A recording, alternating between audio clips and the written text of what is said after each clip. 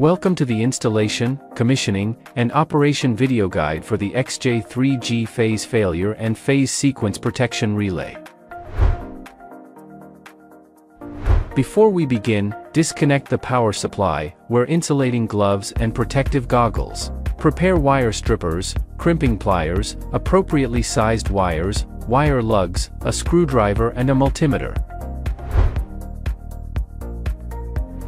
Before installation, please carefully read the instructions to ensure that the relay model matches the predetermined working conditions and select an appropriate installation location.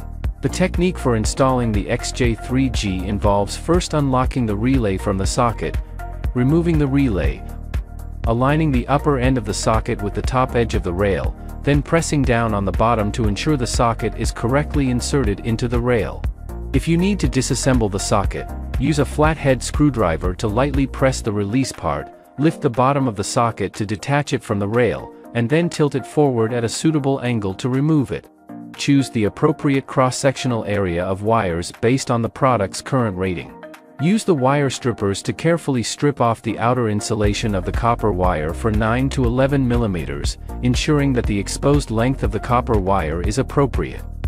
For the XJ3-G, terminal connectors 1, 2, and 3 correspond to the L1, L2, and L3 of the power supply, respectively. Terminals 5 and 6 are for normal open contact, and terminals 7 and 8 are for normal close contact.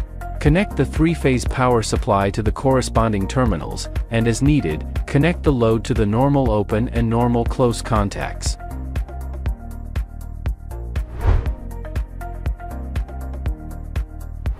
Before powering up, check that the wiring is correctly done according to the specifications.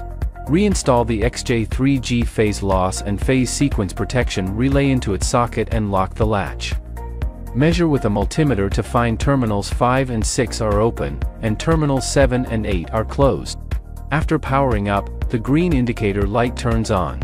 Use a multimeter to test the normally open and normally closed contacts of the relay. Terminals 5 and 6 should be closed, and terminals 7 and 8 should be open, to verify its normal operation. After powering off, swap the L1 and L3, or remove the L3, then power on again. The red indicator light should be on. Use a multimeter to test the relay's NO and NC contacts. Terminals 5 and 6 should be disconnected, and terminals 7 and 8 should be connected. Use this method to verify if the phase sequence and phase loss protection function can work properly. If you encounter any issues, please refer to the troubleshooting guide for analysis and resolution. We will provide diagnostic methods and solutions for common issues. For more information, please visit our official website or get in touch with our local representatives for assistance.